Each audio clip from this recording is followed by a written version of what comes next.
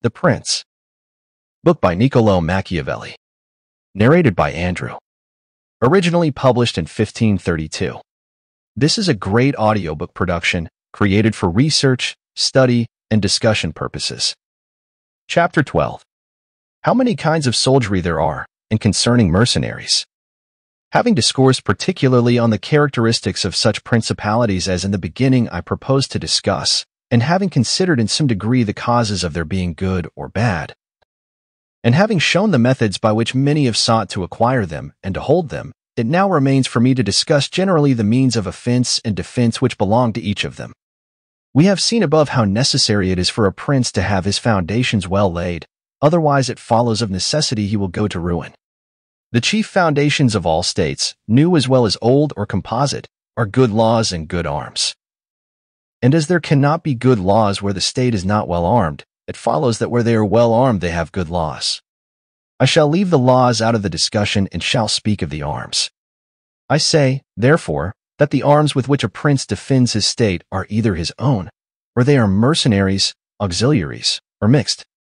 Mercenaries and auxiliaries are useless and dangerous, and if one holds his state based on these arms, he will stand neither firm nor safe. For they are disunited, ambitious, and without discipline, unfaithful, valiant before friends, cowardly before enemies.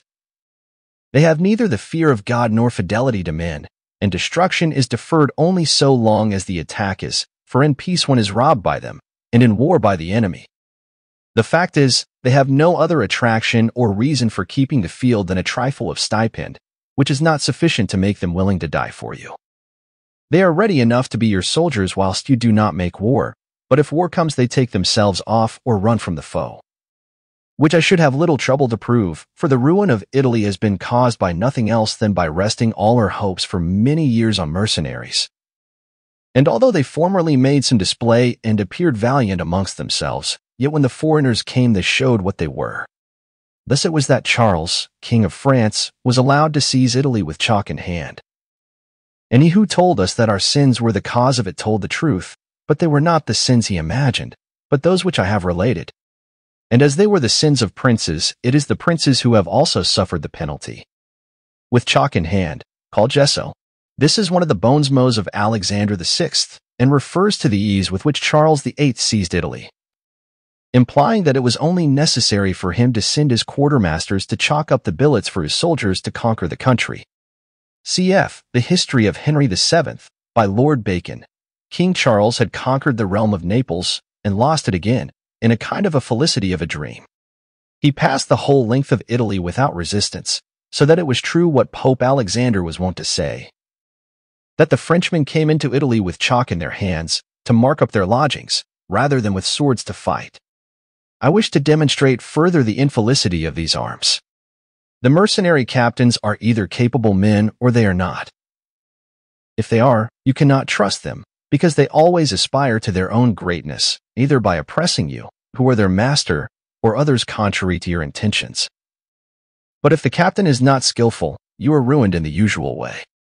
And if it be urged that whoever is armed will act in the same way, whether mercenary or not, I reply that when arms have to be resorted to, either by a prince or a republic, then the prince ought to go in person and perform the duty of a captain.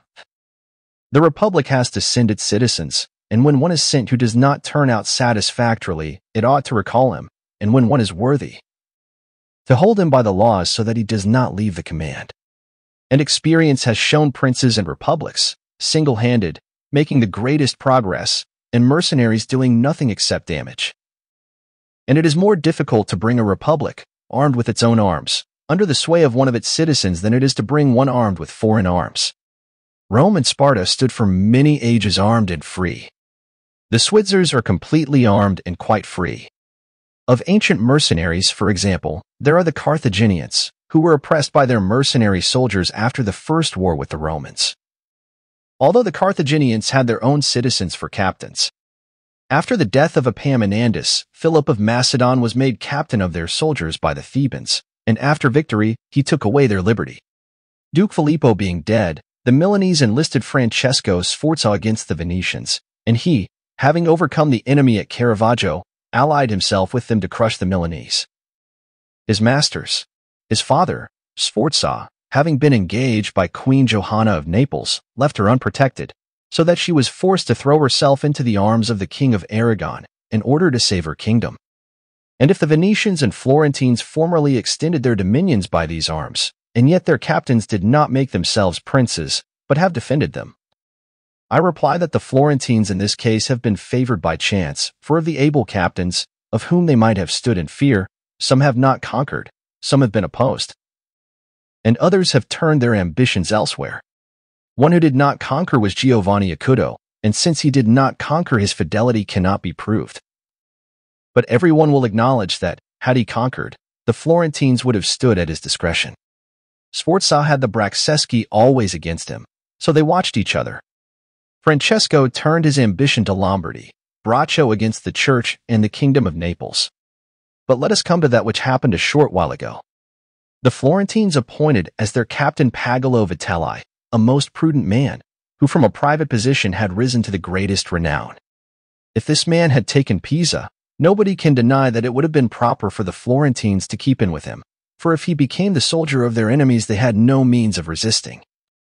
And if they held to him, they must obey him. The Venetians, if their achievements are considered, will be seen to have acted safely and gloriously so long as they sent to war their own men, when with armed gentlemen and plebeians they did valiantly. This was before they turned to enterprises on land, but when they began to fight on land they forsook this virtue and followed the custom of Italy. And in the beginning of their expansion on land, through not having much territory, and because of their great reputation, they had not much to fear from their captains. But when they expanded, as under Carmignuola, they had a taste of this mistake. For, having found him a most valiant man, they beat the Duke of Milan under his leadership, and, on the other hand, knowing how lukewarm he was in the war, they feared they would no longer conquer under him, and for this reason they were not willing, nor were they able, to let him go. And so, not to lose again that which they had acquired, they were compelled, in order to secure themselves, to murder him. They had afterwards for their captains Bartolomeo de Bergamo, Roberto de San Severino, the Count of Pitigliano, and the like, under whom they had to dread loss and not gain. As happened afterwards at Vila, where in one battle they lost that which in 800 years they had acquired with so much trouble. Because from such arms conquests come but slowly, long delayed and inconsiderable, but the loss is sudden and portentous. And as with these examples I have reached Italy, which has been ruled for many years by mercenaries, I wish to discuss them more seriously, in order that, having seen their rise and progress, one may be better prepared to counteract them.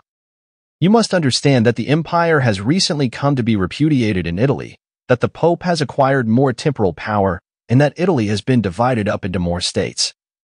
For the reason that many of the great cities took up arms against their nobles, who, formerly favored by the emperor, were oppressing them, whilst the church was favoring them, so as to gain authority and temporal power, and many others their citizens became princes. From this it came to pass that Italy fell partly into the hands of the church and of republics, and the church consisting of priests and the republic of citizens unaccustomed to arms. Both commenced to enlist foreigners. The first who gave renown to this soldiery was Alberigo de Conio, the Romagnian. From the school of this man sprang, among others, Braccio and Sforza, who in their time were the arbiters of Italy. After these came all the other captains who till now have directed the arms of Italy. And the end of all their valor has been that she has been overrun by Charles, robbed by Louis, ravaged by Ferdinand, and insulted by the Switzers. The principle that has guided them has been, first, to lower the credit of infantry so that they might increase their own. They did this because, subsisting on their pay and without territory, they were unable to support many soldiers, and a few infantry did not give them any authority. So they were led to employ cavalry with a moderate force of which they were maintained and honored. And affairs were brought to such a pass that, in an army of 20,000 soldiers, there were not to be found 2,000 foot soldiers. They had, besides this, used every art to lessen fatigue and danger to themselves and their soldiers, not killing in the fray, but taking prisoners and liberating without ransom. They did not attack towns at night, nor did the garrisons of the towns attack encampments at night. They did not surround the camp either with stockade or ditch, nor did they campaign in the winter.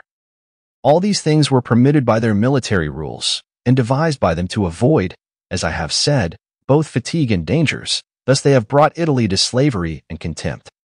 For more audiobook like this, hit the subscribe button and click on the notification bell so you get notified when we post a new audiobook. Thanks for listening.